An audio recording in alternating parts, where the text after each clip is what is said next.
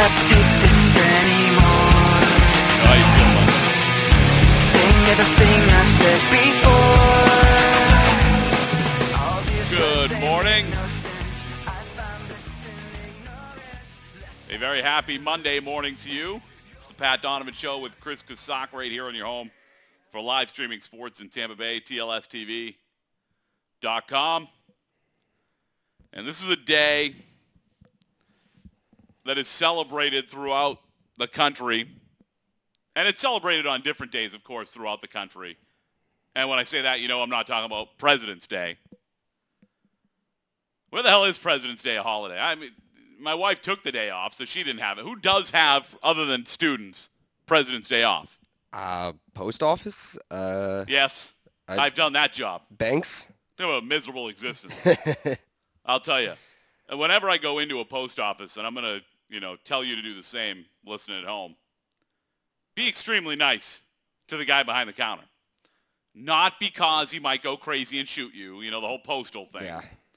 But no, more so because it's a miserable job. And I had a friend come in over the weekend, actually a guy I went to broadcasting school with.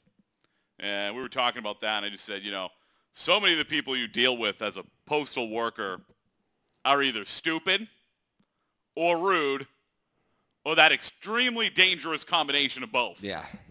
And you deal with a lot of that. But no, not President's Day, not what we celebrate today. And again, different teams, different people celebrating it on different days. But pitchers and catchers report for spring training today for our Tampa Bay Rays, the team we really give a damn about. Yep. But I remember this feeling, living in the Northeast. And I know it's that way, I'm sure, for much of the country. We don't have that down here because, it's cold this morning. It's 50. It's a beautiful day outside. It's going to be. And it's a little cold for us. But I know living in the Northeast or different parts of the country, you start to see your teams heading down to spring training or over, in the case of if they're going to Arizona. And you start to see some hope. You start to say, oh, man, we're right around the corner from opening day. We're right around the corner from the spring. We're right around the corner from not being miserable.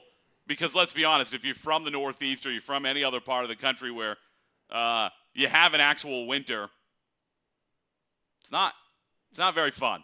No. Winter sucks. I know there's I like it. you skiing people and you crazy Chicago people. I'm sorry, winter sucks. Originally I never wanted to move to Florida. Now I love it here. And, I used to be like, no way. And we were in a couple years before we moved down here was probably the worst winter we had of snow in Massachusetts where I'm from. And I'll never forget, I was in the driveway, shoveling the driveway with my wife. And I just looked at her and I said, let's go. Let's go. I'm done. Screw this. All right. I know there's a broadcasting school down in Tampa where they'll help me get an internship. Let's try that out. We'll go there, get some experience, and go back to a bigger market. And again, I've told that story a million times. Never going to leave now if I have the choice. But I'll tell you what, if you're from the rest of the country, you start seeing spring training. You start seeing pitchers and catchers. And, man, does it feel good. And you can't wait for opening day when you're going to actually see some baseball. You don't really see much during spring training. They air almost nothing. Yeah, and they certainly don't do the first couple of weeks when it's much larger roster sizes. They usually wait till it whittles down a little bit more, and you'll see people that have a chance of playing on opening day, some more position battles. Then you'll start seeing them televised more. But right now it's just knowing that they've reported and stuff and just looking forward to seeing your team get on the field. Yeah, it really is. And we're looking forward to seeing the Rays this year. Really as optimistic, I think, as this fan base has ever been. And rightfully so. Yeah, at least in terms of the offense. Our pitching has been there for the last 5 years, and we've known what we're going to get from them. They haven't really let us down. But I think this is the most optimistic fans have been about the offense in a real long time. Yeah, and they needed that offense to get them over the hump, and I think they have it this year. But I think when I look at this team, I'm as optimistic, yeah. The hell, it'd be nice if I use the real word. Optimistic as I am about any Rays team moving into the season. The pitching staff as well. Certainly. And it's funny, you look back a handful of years ago, and we said, we've got this pitching staff nailed down for years. Oh, man, they're going to be so good. Scott Kazmir, Matt Garza, and James Shields. This group's going to be so good for so long. And then all of a sudden, neither of those, I remember just Troy, Shields. Yeah. I remember Troy, and he's the guy at the time I probably liked the least. Yeah. And we'll talk about James Shields and whether or not we think he can do what he did a year ago again this season. Certainly not easy to duplicate. But there's a reason why I don't think James Shields falls way back to where he was 2 years ago. But we'll talk about that later in the show. But again, when you look at this pitching staff, I remember spring training a few years ago being down at Al Lang. This is when it was still at Al Lang. And I saw Troy Percival with a shirt on, and he was making a comparison, and it had the three old aces from Atlanta up on top. Of course, Steve Avery, Tom Glavine, and Greg Maddux, of course. And then it had a line, and underneath the line it said, Kazmir, Shields, Garza. And he was saying, this is, and we all believed it. I certainly thought so. I thought, here's the pitching staff going forward. This is going to be a great staff for a long time. All of a sudden, Kazmir just absolutely falls apart. I still like Matt Garza quite a bit. I'll root for him with the Cubs. Certainly hope he does well. I always loved Matt Garza. I love talking to Matt Garza after games. I love the fire that he had. I love the way that he, a lot of guys, when you talk to him after a game, if they lost, it's kind of pouty. Yeah. It's kind of, here's what I did wrong. And they're not a lot of emotion. Matt Garza was BS'd. I mean, this guy was absolutely furious when he lost a game. And you could see that fire in him. And I love that about Matt Garza. But you thought that would be the staff for a long time. Now, all of a sudden, it's a younger staff and a better staff. Yeah. And all of a sudden, we get this kid, Matt Moore, who may be the best of the bunch, coming in really as a rookie now. And we don't know that he'll start the season in the rotation. I hope he does. I think he will. I think he will as well. But we saw what they did with David Price. David Price came in late in the year, went to the bullpen, was dominant, and then they brought him back and put him, they put him in AAA for a little bit. So wouldn't be shocked if that happened. I do also, like you, expect to see him in that rotation. But when you look at that rotation, they really are 7 deep. Yeah. And that's scary. Oh, absolutely.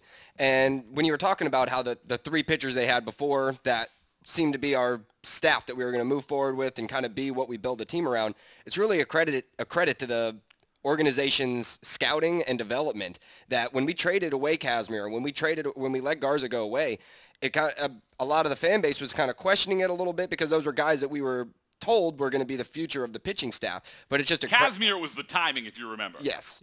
But it's a credit to the scouting and development to trade these guys away when their value's high, bring in other people, know what they have waiting down on the farm.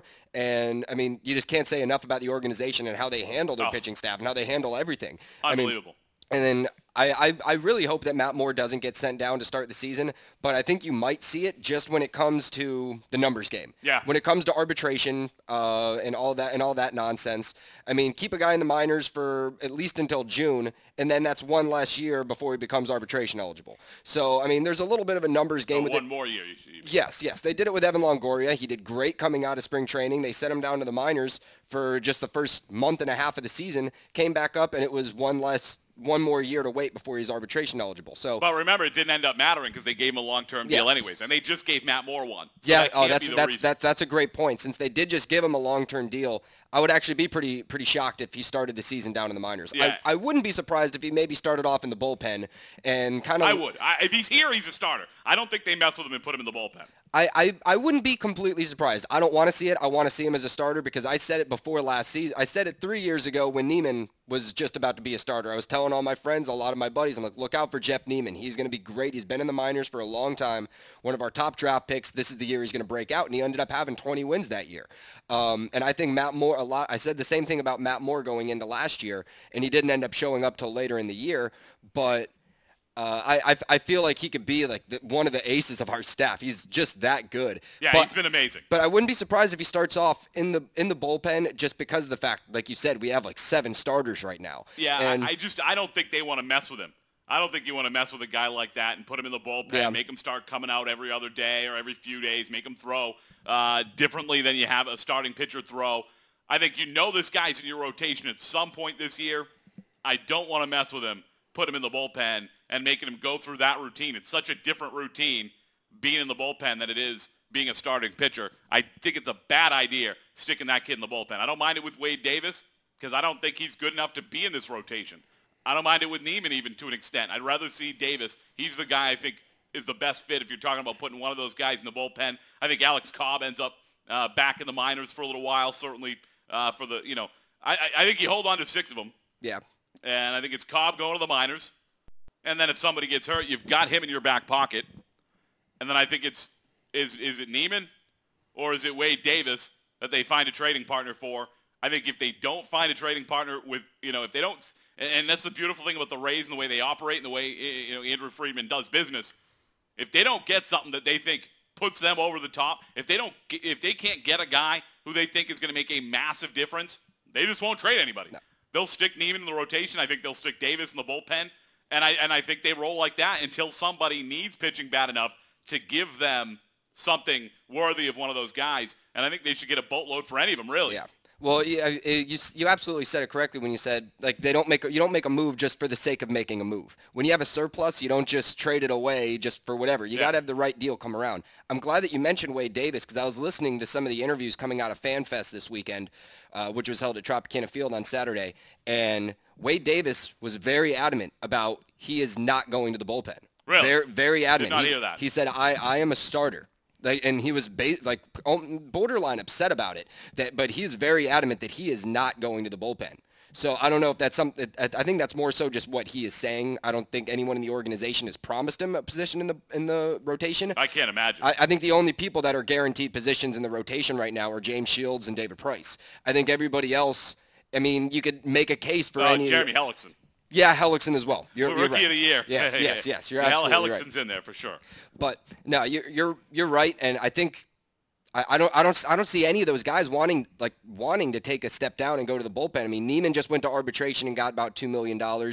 Wade Davis is still on his minor league contract, I believe, so he would be the likely one to go to the bullpen. But he's been very adamant about not wanting to do it. See, I'm surprised to hear that because he did it last year. He did it well. And he also did it without complaints. So I'm surprised to hear that about Davis.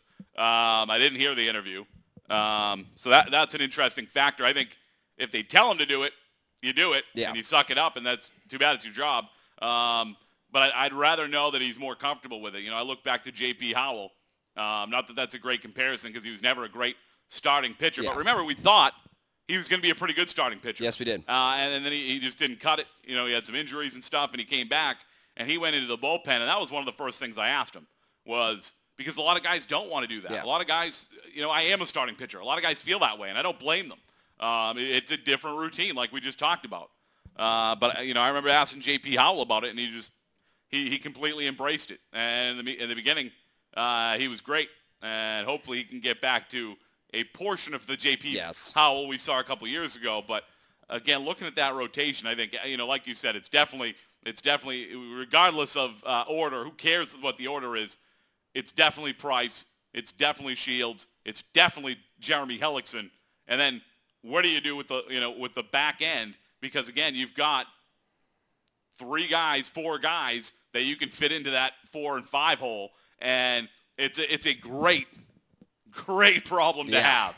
And you look at this staff, and there's a lot of teams that have had deep pitching staffs, okay, where you go, hey, any one of these guys could start for most teams in the major leagues. I think the Rays have 7 guys that make at least 25 of the other starting rotations in baseball. Maybe there's a handful of the Phillies, maybe even the Yankees, Wade Davis doesn't get there with, some of their additions and stuff. But at the end of the day, there's probably 25 teams in baseball that would love to have the back end of the Rays rotation. And when you say that, you look deeper to that. You look at James Shields, David Price, Jeremy Hellickson, and Matt Moore. Here are 4 guys that all have the potential to be an ace for just about any team in baseball. 4 guys, just think, 4 guys that have the potential to be an ace on most other Major League Ball clubs. And one of them is going to be the number 4 starter for the team. That's very, very scary, and that's where I think a lot of the optimism is coming from. Is that we've always, like I said, we've always known what we've had with the pitching staff, and regardless of if this one's stronger than any of them in years past, it's just that security that you have, knowing that even when your fourth or fifth starter's coming up, that they could shut it down, and all your offense really needs to do is average about four runs a game. Yep. And, I mean, your pitching staff's ERA is going to have to be below that when you look at all these names on there.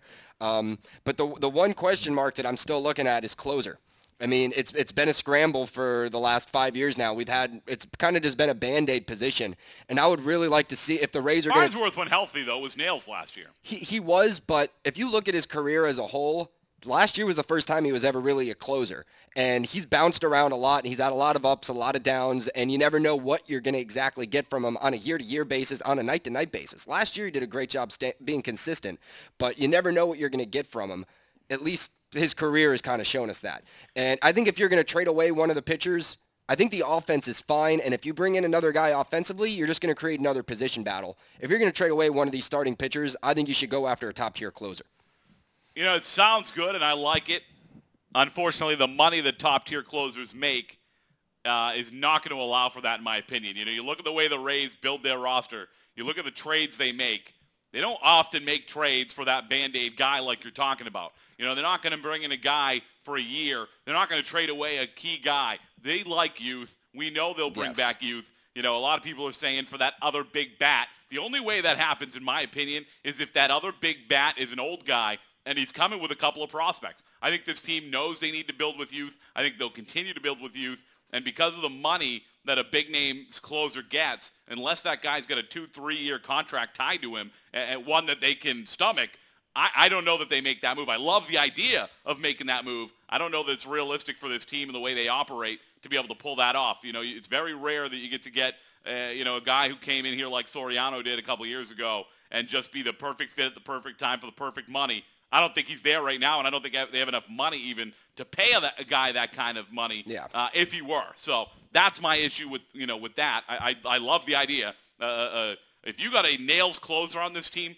forget it. Yeah. Forget it. Yeah. It's that good. I mean, again, you look at so many times during the season when you look at the schedule and you're looking at your rotation, so many times you go, okay, in this series we've got 1, 2, 3, we're nails, or even if it's 2, 3, 4, if I've got 2 of my top 3 starters going into a series, I feel pretty damn good. Yeah. I think the Rays can go into a series with 4, 5, and 1 and probably have the better pitching matchup every day. Yeah. Almost every time. Now, there's going to be some teams with some pitching, of course, and some teams that match up well with the Rays. But I think there isn't a series that they're going to go into where you go, well, I don't like the way the pitching matchups go in this series. We've said that our whole lives as baseball fans. Yes. If you're a baseball fan, I don't care who your team is, you've always been able to look at the schedule and say, in that series, I'm not a real big fan of our pitching matchups. I don't know that we're going to ever say that this year. I don't think so amazing. either. Barring some kind of an injury, you're absolutely correct. But this is why I think like we were talking about, the top tier closer, or just a very adequate closer, will just completely put us over the top. Absolutely. Is that you have your starters go 6 innings, just 6 innings out of your starters, which with the starters we have, that's not asking a lot out of them. Getting 6 quality innings out of your starting pitchers.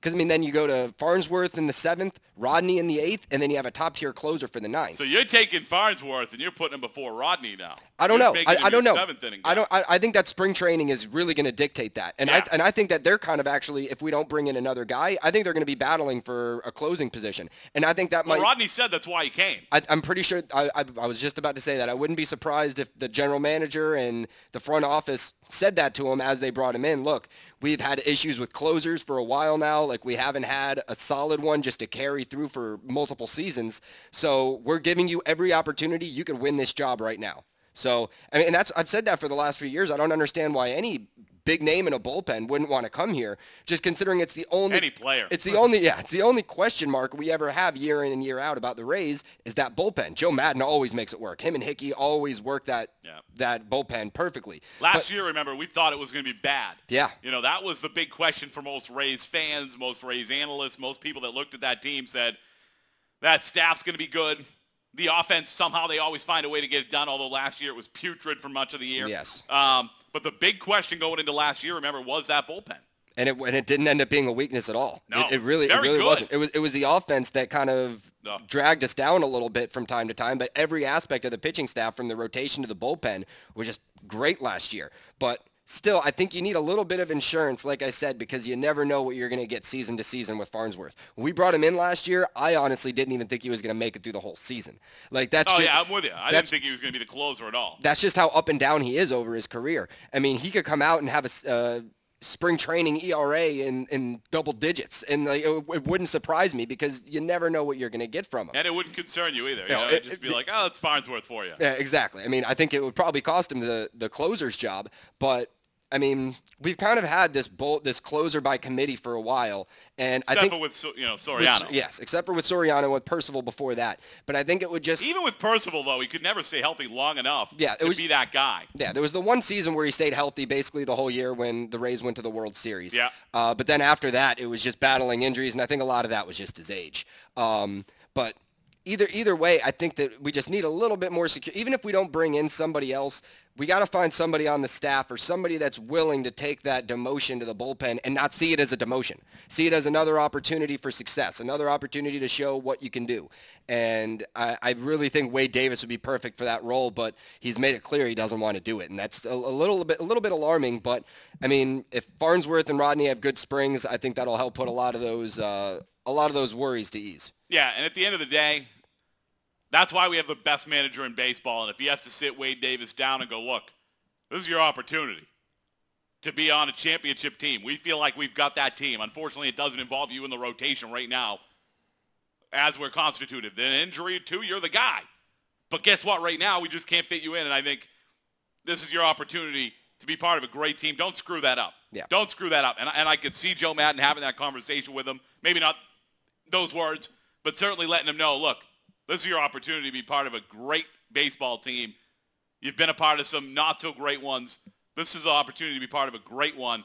I think that Joe Madden is the guy that can have that happen seamlessly. Regardless of whether or not he's happy about it, I think he does it if they ask him to, and I think he does it without incident. I don't think he's the kind of guy that is going to create a big stink if it has to happen. He won't be happy, and that's probably why he's letting it know now. Hey, I'm the kind of guy that I'm not going to piss and moan. But let me let you know beforehand, I look at myself as a starter. I believe I'm one of the best guys, and I want him to believe that because if he doesn't, he's probably not going to be that good anyway. So, you know what? You look at this team again, and if you look at the numbers over the last 3 seasons of the Rays' record when they've scored at least 4 runs, it's unbelievable. It's unbelievable. And if you go to 5, it's even better. Yeah. This is an offense that can finally do that usually on a consistent basis. I don't think we're going to see the kind of droughts. I think we'll see some. Sure. I don't think you always see some. Every baseball team sees some. And that's what's hard for baseball fans is, every team goes through it once in a year, and then you learn who the real fans are because everyone else goes, oh, my God, we suck again. And, it's just it's laughable sometimes, the people that you see the fake baseball fans right away because the baseball season's so long, and as soon as you hit that bump that every team hits, those fraudulent fans start crawling out of the woodworks, freaking out about everything. But you finally got a team that should be able to put up those runs consistently, paired with the best staff this team has ever had. It's a reason why a lot of people believe this is a World Series contender, if not a World Series favorite. I'm a favorite right now to go to a break. Me and Chris Kasak. We'll be right back. It's the Pat Donovan Show.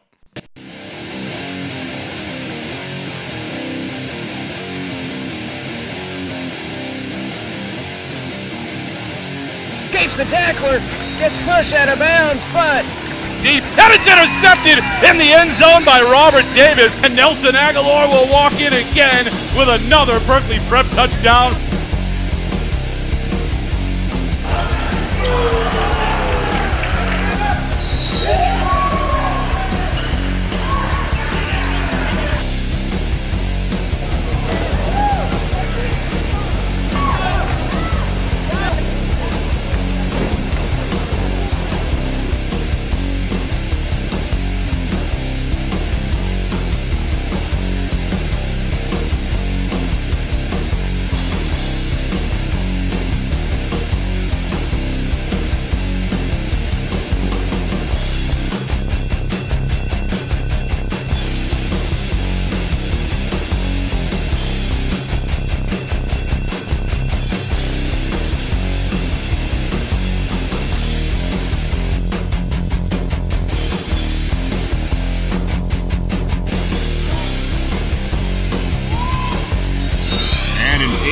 open.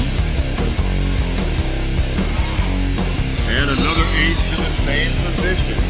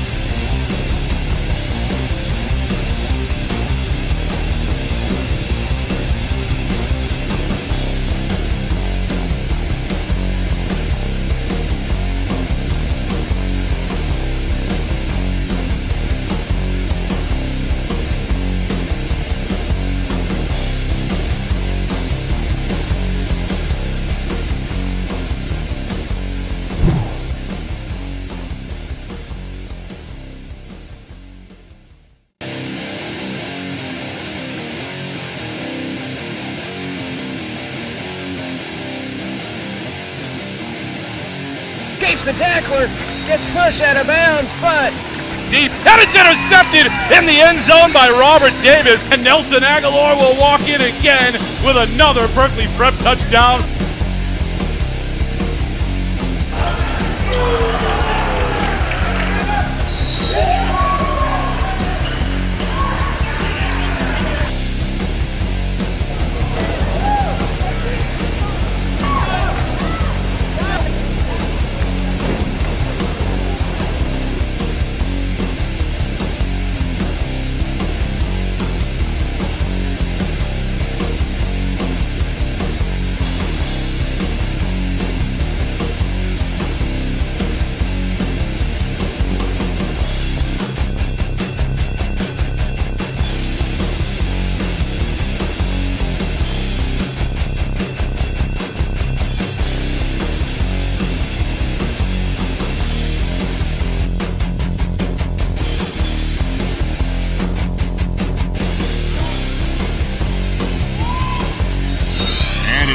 To open.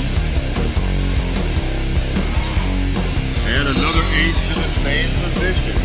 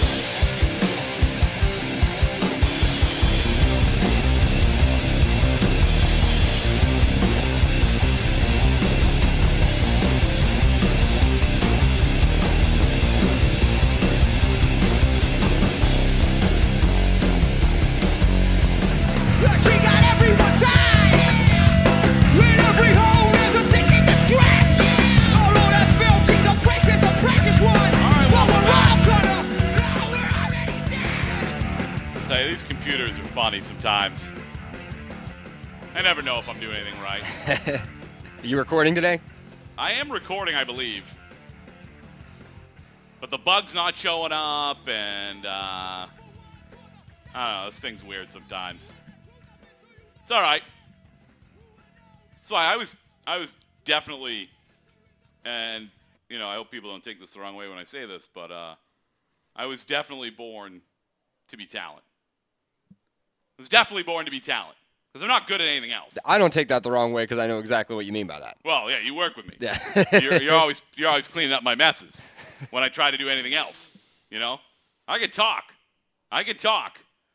But when it comes down to these wires and the computer, and I'm just like, I've decided to wear a bunch of hats here because we're a small company, and I got to do what I got to do. But I'm not necessarily good at all of it. Let's just say that. And it's great because everywhere we go, people see me sitting at the table with all the stuff, and they come up, and it's like, oh, does that have a blah, blah, blah, blah, blah, blah? And I'm like, I have no idea. Oh, are you using this complex, this, that? And I'm just like, dude, I don't know.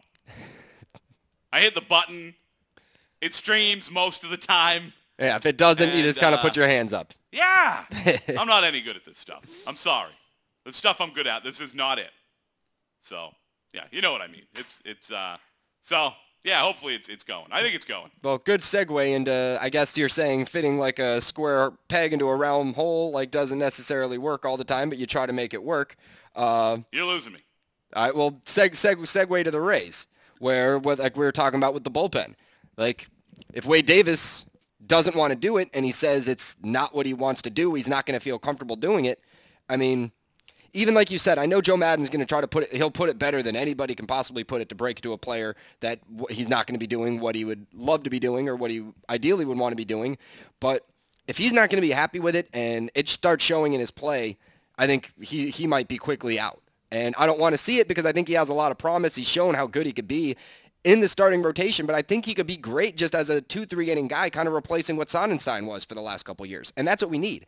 And it won't take any real change. Great long guy. Yeah, it won't take any changes in spring training. You don't have to, like, if you're going to try to make a guy a starter to a closer, you have to say that right at the start of spring training and get his arm ready for those amount of innings and that type of strain on your arm as opposed to stretching him out and being a starter. How great is it that we won't see Jonathan Papelbon this year until the World Series? That's going to be great. You like how I threw that in there? Yeah. Until the World Series? Well, I don't see the Phillies making the World Series this year, to be honest with you. I'll tell you what. Whenever you got that kind of pitching, like we say about the Rays, it's hard to argue with. And I know they don't have they don't have the offense we have. How often we've been able to say that? I don't think they have the offense that we have. Can you? I know Raul Ibanez, New York Yankee now. I still think Chase Utley has a better year if he can stay healthy. This is a guy that's an MVP. This is a guy that's, who knows about Jimmy Rollins? He seems to have really fallen off the cliff. Yes, he has. Howard, you got to wonder about his health. He got hurt late last year, didn't he? Yeah. In the playoffs, correct? Yeah, I mean, yes. Very end of the NLCS, he broke his wrist, right? Yeah, broke his wrist or his foot. It was one of the two. I don't remember exactly what. I think it was Pujols that broke his wrist last year, and I think it was Howard that broke his foot stepping on first base during a play. Yeah, it was like the end, too. It was like the last play of the damn series or something, last play of the game, yeah. I believe it was, yeah. So you got to wonder how he comes off the injury. But still, they've got some guys that have been MVP candidates. Yes. And I think we've got a guy who will be eventually, obviously, Evan Longoria. Yes. I think it's pretty close offensively. And I think they both have two of the best pitching staffs in baseball. And I won't say the Phillies are going to win the National League. I won't be surprised if they do, though. Yeah, I mean, it's going to be a little bit harder for them to get a lot of regular season wins just when you look at in their own division what the Marlins have done. Come on, they all suck.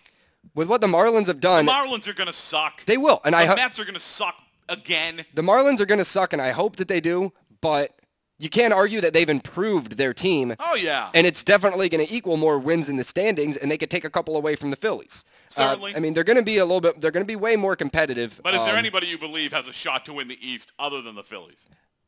You like the Braves that much? The Braves looked really good last year. The Braves looked really good at times last year, and I think that Bobby Cox is not walking through that door. No, he's not, and neither is the pitching staff that they used to have. But I mean, you got a top tier guy like Jair Jurgens, and you got a great hitter like Jason Hayward. I mean, Jaja Binks. Yeah, I mean, who was on the by the way that ride. Oh, he was. Yeah. Oh, great. That was the biggest disappointment of the whole thing. I was like, oh god, I gotta listen to Binks very quickly, but. Yeah, talking about Star Tours here. Yeah, sorry, folks. Star Tours. Yeah, they could have left him off. They could have left him off of the roster on that one. Yeah, yeah. I don't know. I don't believe in the Braves. I look at the Braves. I see that every year they get on this streak where they're playing the best baseball of anybody in the world. At the end, I just don't believe in them. I really don't. Well, honestly, I think it's so hard to gauge teams in the National League just because. Honestly, and the AL and NL is so different with how you pitch to guys. And I don't I don't understand what the difference is. I don't think it's all just that ninth spot being the pitcher in the lineup that makes all these differences. I mean, you'll see in the AL a 3-0 count, somebody throw a curveball or a slider. They won't just throw a get-me-over fastball because that gets mashed in the American League. You have a lot of free swingers that will swing 3-0. So you got pitchers in the AL that try to mix things up, even with a 3-0 count, a 3-1 curveball, and you don't see that in the NL. In the NL, you see them just groove fastballs 3-0, and, I mean, I don't know, it's just a little bit different. Like, the whole style is just a lot different. And I think that there's more of a emphasis on pitching in the NL than there is offense. So if you have 3 good starters, I mean, I think anybody could really win. I mean, you've seen it. Like last year, I mean, who saw the Giants winning the World Series 2 years ago? I did. I totally called that. Yeah, right. Yeah, I'm lying. I didn't see that either. I like Tim Lincecum quite a bit. So do I. For the record. So do I. What a goofy-looking kid, but I mean, he's just, I don't know. He seems like he's all right. Yeah. I'm just gonna say this, dude. Sid Bream is not walking through that door. No. Sid Bream, without a doubt, the greatest Braves player of all time outside of Henry Aaron. You just can't say that about, Hank Aaron is Hank Aaron. You can't, outside of Hank Aaron, Sid Bream, greatest Brave of all time. Yeah. No? No, I mean, I wouldn't say so, but, I mean, just when you Sid Bream, bro. I know who Sid Bream is, but, I mean, just the look. play at the plate. Yeah, I mean, the play at the plate was Makes unbelievable. him the greatest Brave ever. Nah, dude, Sid Bream is old Lakers, Kurt Rambis. You know what I mean? Yeah. Just that goofy guy that you like.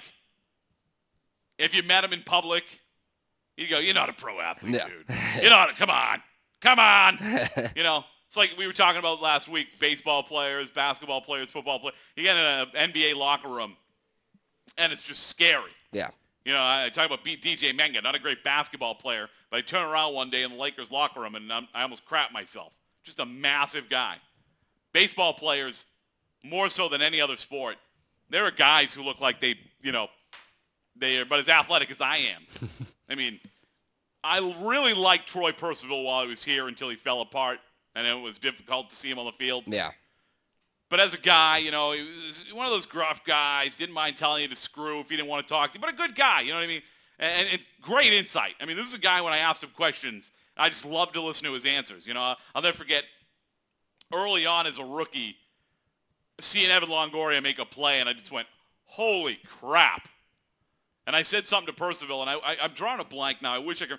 There's a third baseman that Percival played with for a long time that was one of the greats, and I don't know why I'm drawing a blank on it right now. But I said, seeing plays like that, does it remind you of playing with a guy like, and I don't know why I can't think of his name, and it's killing me. But he said, and this is his rookie year, Evan Longoria is the best defensive third baseman I've ever played with. Wow. Already. And I'm just like, wow. And it was things like that you didn't always get from other guys. He had the experience in the league to be able to compare things, to say, hey, this is a different team. This is a special team. You saw it yourself, but when you get guys like Troy Percival confirming it, guys like Cliff Floyd confirming it, that have been there, that have seen that, who have been in those clubs. I've never been in a championship clubhouse, even as a reporter, let alone as a player. Yeah. So these guys had that kind of knowledge and wisdom that it was great to talk to those kind of guys. And I just remember, hearing that. But he's one of those guys that you look at him and, if you saw him walking down the street, especially when he was here, towards the end of his career, whose grandfather is that? Yeah. I mean, it just not. I mean, that's just Major League Baseball players for you. They're not all of them. No. But there's a lot of them that are very average-looking dudes. Kevin Millar is another guy. Yeah. You stand and talk to Kevin Millar and think, this is a world-class athlete. Doesn't cross your mind. It does in most of the other sports. In baseball, it's funny how that doesn't work. No, I mean, you're absolutely, like you even said about Tim Lincecum, does not look like an athlete by any stretch of the imagination. You look at somebody like I'm convinced I could beat his ass. Yeah, I mean, you look at CC Sabathia. I don't want to. I like him. CC Sabathia does not look like an athlete. Sabathia, I'm telling you, I've stood toe-to-toe with the guy.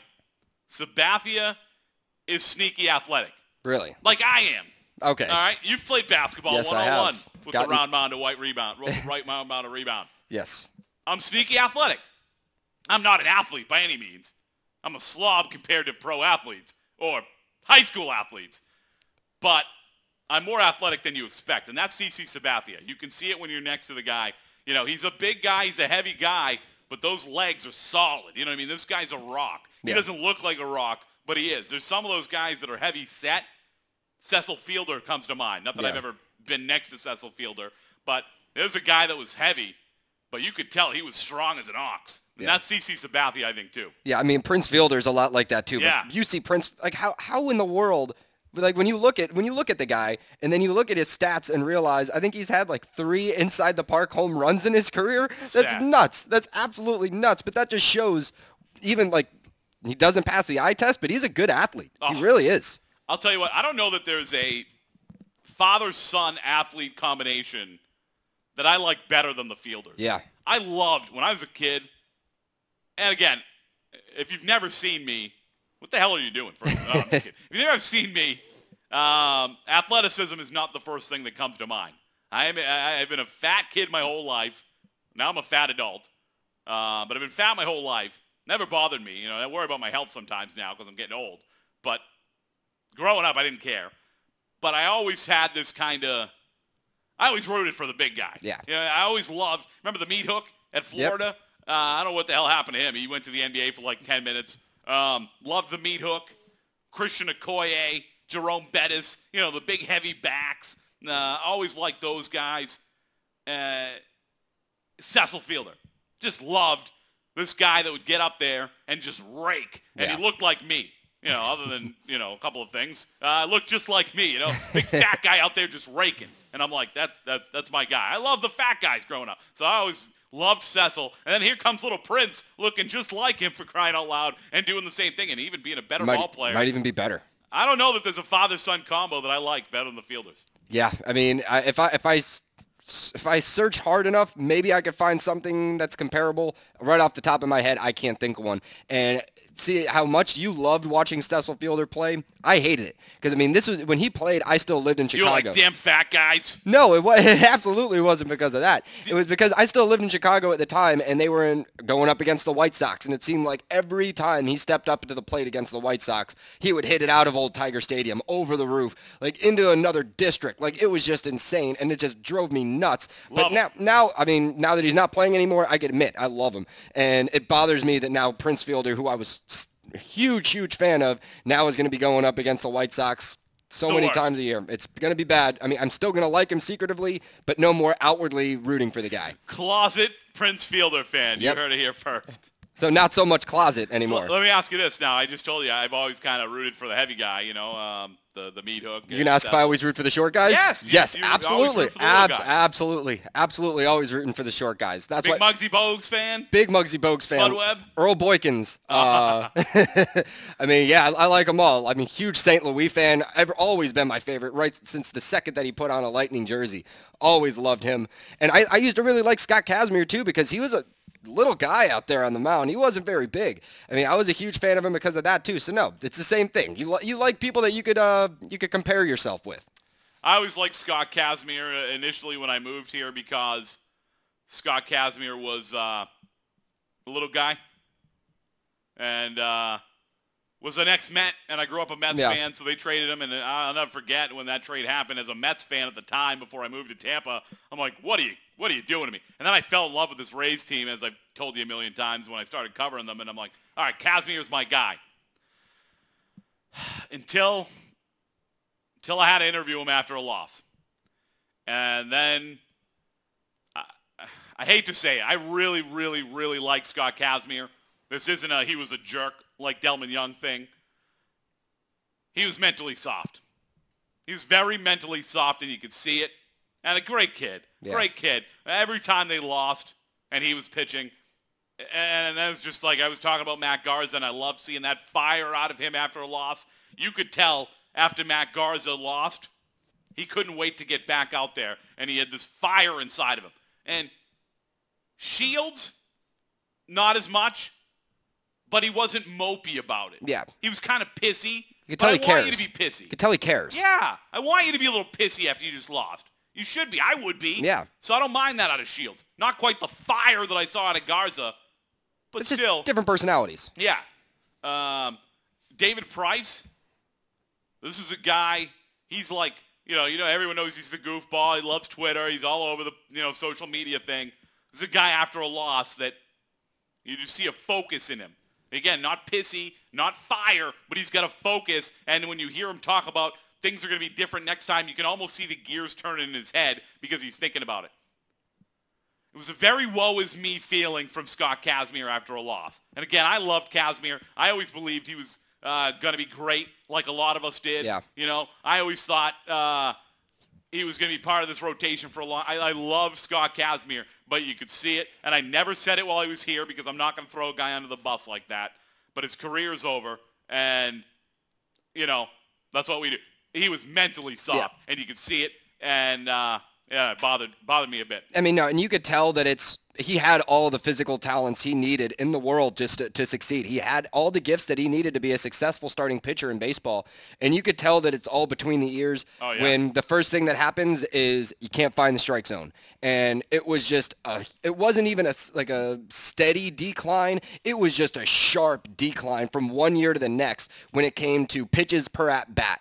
Walks per 9 innings. They were just... God, remember third inning, he'd be up at 75 pitches. You'd be going, what is going on? All right, get Sonnenstein ready. It was a two-headed... every time that Scott Kazmir got on the mound near the end of his run with the Rays, you knew it was going to be... He wasn't going the distance, and he might not even make it to the 5th, just because it was so many pitches per at-bat. Every pitch he was... I don't know if he was just overanalyzing every pitch that he had, wanting it to be so perfect that he was just trying to hit a spot, and he just would miss.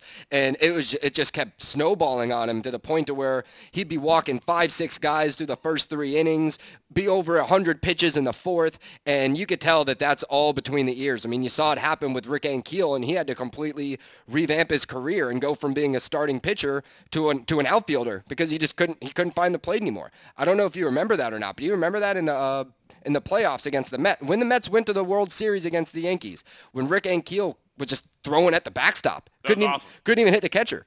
I mean, and you could tell that was just all mental with him. And you see a lot of the similarities between him and Kazmir. But look at the huge difference. Ankiel did what he had to do to reinvent his career and become a good hitter and a good outfielder. See you chuckling about something. Roger Mooney right here from the Tribune. Race Howell reports today with more hair on his chin than on his head. Then in quotation, so I have to assume it came from Howell. You know it. Reverse the curse. I don't know. I don't know what the curse is, but we're going to take a quick break. We got just a few minutes left. It's going to be a very quick break. Here's what we're going to do. We're going to come back. Chris and I are going to make pre-spring training predictions, and then we're going to do them again after the spring training, see which was more accurate and who was more accurate at the end of the year. It's the Pat Donovan Show with Chris Kasak. We'll be right back right here on your home for live streaming sports in Tampa Bay. TLSTV.com.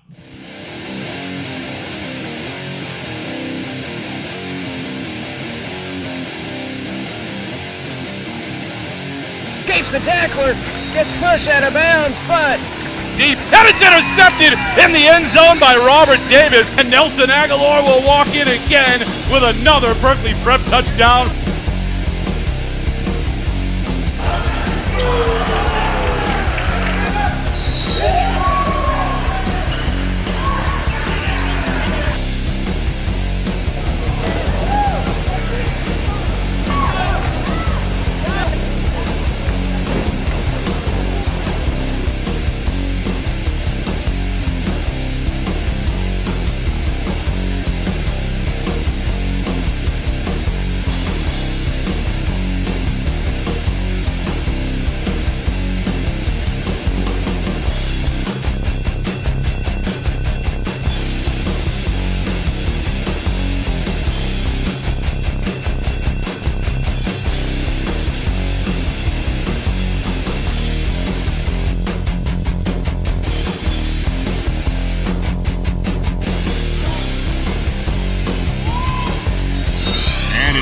To open. And another ace to the same position.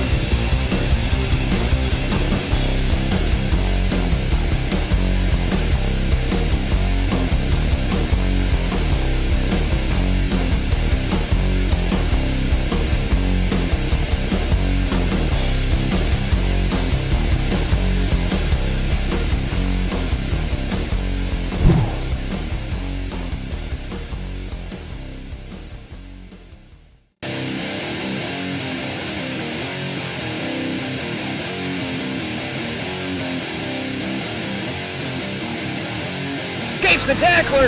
Gets pushed out of bounds, but Deep, and it's intercepted in the end zone by Robert Davis, and Nelson Aguilar will walk in again with another Berkeley Prep touchdown.